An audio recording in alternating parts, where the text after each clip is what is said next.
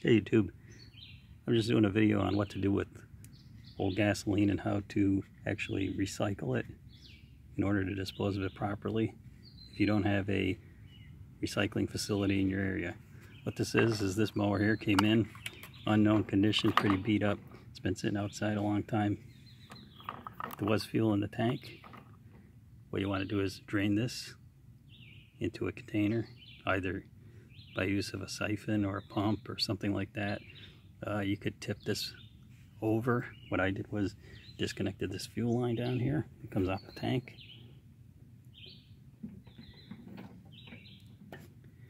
And just emptied this into a container. And I'll show you that.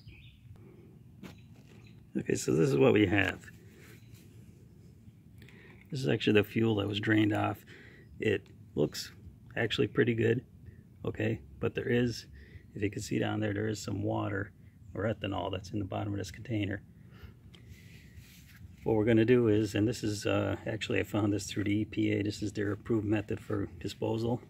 So I've done this probably with maybe 10 gallons or so of fuel over the years, just collected from small engine equipment. And this is really the procedure. It's quite simple. All you need really is a container to catch this used fuel.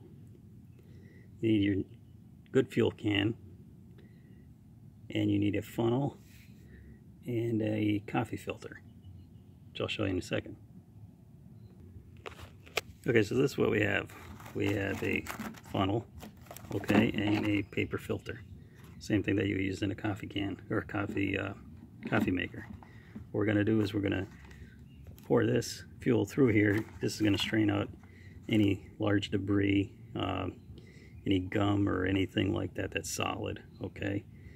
Then once we have that in here, we're going to actually be able to leave the ethanol behind. That'll remain on the bottom of the can. So I'll pour it out until it looks like that ethanol is going to start running in there, and I'll stop. But as you can see right in here, it's probably about 90-some% of this. 90-some% of this is pure gas. So we will take that out and recover it. Okay, so what I did was I actually started to pour off some of this so that you get a better idea of the phase separation, but you can kind of see two different colors in there. Okay, what we have on top is gasoline, and what we have on the bottom is ethanol, water, something like that. That is what you don't want to have. So what we're going to do is we're going to pour this off into the filter. See that?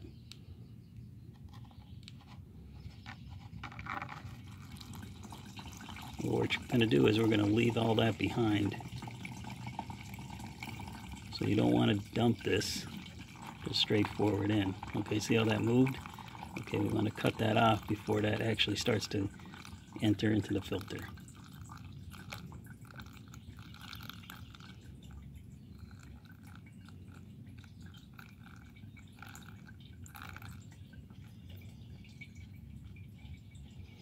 And it'll separate pretty quickly, even if you agitate this around.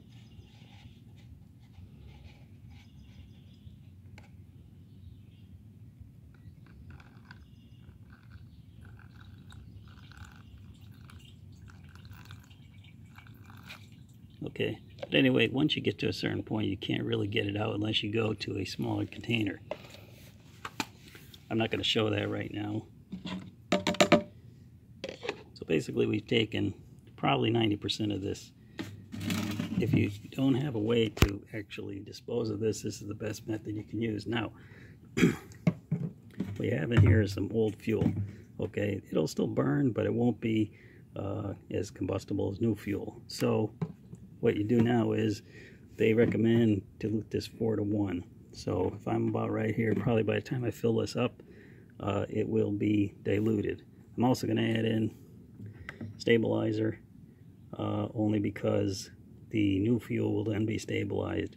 This really won't work on old fuel, so I'm just going to add it in at this point so that when I go and get my new fuel, I don't have to add it in.